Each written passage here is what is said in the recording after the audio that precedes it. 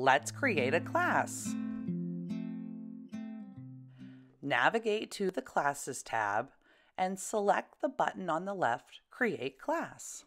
You are now prompted to name your class and select either the grade or subject for your class.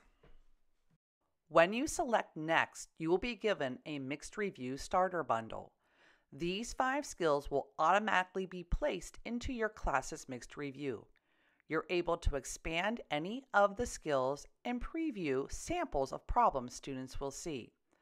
You can unselect skills you don't want students to practice, but we recommend leaving the skills active so that when your students log in, they have work they can complete. Navigating to Mixed Review, you can see those 5 skills are listed.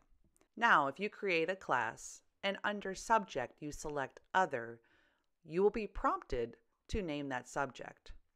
When you choose Done, this class will not have a Mixed Review Starter Bundle. So be sure that you provide work for your students prior to them logging in to Get More Math. Now navigate to Roster and provide the class link for your students to join your class. Watch our next video to see how that is accomplished.